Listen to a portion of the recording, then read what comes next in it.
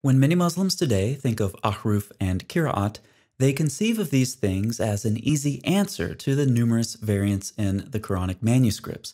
No matter how many variants there are, no matter what those variants are, they're all ahruf or qira'at. They come right from Muhammad, and they can simply be dismissed as concerns for the Quran's perfect preservation.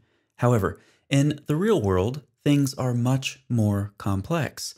Things I've said before on this channel sound strikingly similar to what Muslim scholars are now publicly saying. And so when most Muslims encounter differences or variants within different Qurans, they'll simply wave them off as ahruf or qira'at. So let's talk about these two terms.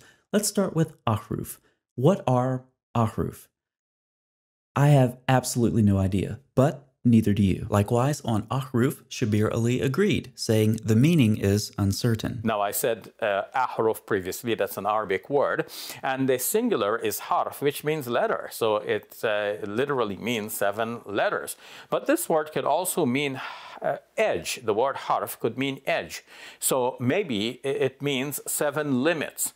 And in fact, Muslim scholars have not been able to define this term with any unanimity. And recently, Yasser Qadhi agreed much more emphatically. Every single student of knowledge knows, who studies Ulum al-Quran, that the most difficult topics are ahruf and qira'at. And the concept of ahruf and the reality of ahruf and the relationship of the Uthmanic Mus'haf with the ahruf and the preservation of the ahruf. Is it 1? Is it 3? Is it 7? And the relationship of the qira'at to the ahruf. This is not a joke, brothers and sisters. The issue of ahruf and qira'at caused confusion to somebody whom the Prophet ﷺ said, if you want to listen to the Quran directly, listen to Ubay. However, when I post videos on the preservation of the Quran and discuss these kinds of topics, citing Muslim sources, Muslims in the comments section are clearly disturbed.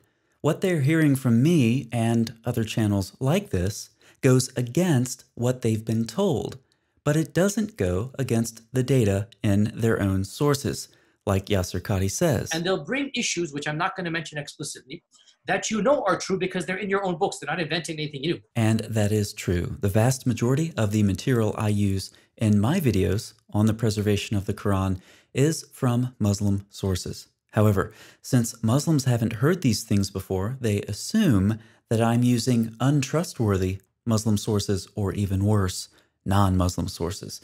And so they begin arguing in the comments section. Others post refutation videos. What these Muslims don't seem to realize is that they're not arguing with me, though they think they are. They're actually arguing with their own sources and their own scholars. And they're doing this not on the basis of data, but on the basis of what they believe, the popular Muslim narrative that the Quran has been miraculously preserved. So what is the disconnect between these Muslims and the data? Yasser Qadhi enlightens us. When you're the beginning student of knowledge, you're like, what is all of this going on here? When you go a little bit more, you learn to simply memorize what your teachers say and regurgitate it out. And you don't fully comprehend. When you do a deep dive is when things get very, very awkward and difficult. The vast majority of Muslims on my channel are in one of these two stages. They are simply confused, or they only know enough to repeat what they've been told. You learn to simply memorize what your teachers say and regurgitate it out. Most Muslims will not want to progress any further, because if they do, things get very, very awkward and difficult. So here's my advice to Muslims. Stop arguing with yourselves. You think you're refuting me. You think you're refuting channels like this. But you're not. You're simply in a state of confusion. When you're the beginning student of knowledge, you're like, what is all of this going on here? Or you're repeating what you've been told. When you go a little bit more, you learn to simply memorize what your teachers say and regurgitate it out. Remember, we are just using your sources. They're in your own books. They're not inventing anything new. But the difference is that, unlike Muslims, we are not limited by the bounds of orthodoxy. In a Muslim environment, there's always some respect that we have for the Quran. We should. In a Muslim environment, we'll press a little bit and then we'll say, okay, khalas, sami'na wa ata'na. When you go to academia, they don't have that red line. What we're seeing now is the reaction of some Muslim leaders to their realization that facts about the preservation and transmission of the Quran are filtering down to popular level Muslims, and they can no longer be shielded by lies about miraculous preservation of the Muslim scriptures. And the questions that are being raised about the preservation and transmission of the Quran do not find answers among Muslim scholars. By and large, our ulama in the Eastern world are not aware, by and large, of what's going on in the Western side of things.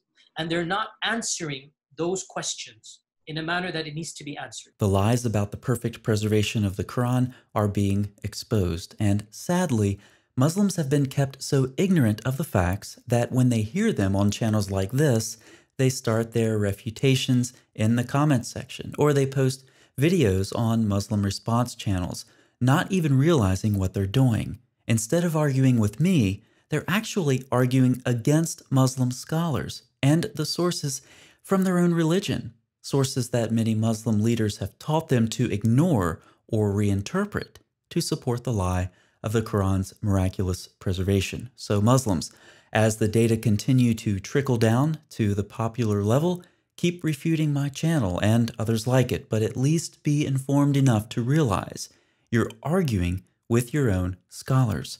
You're arguing against data in your own sources. You're arguing with yourselves.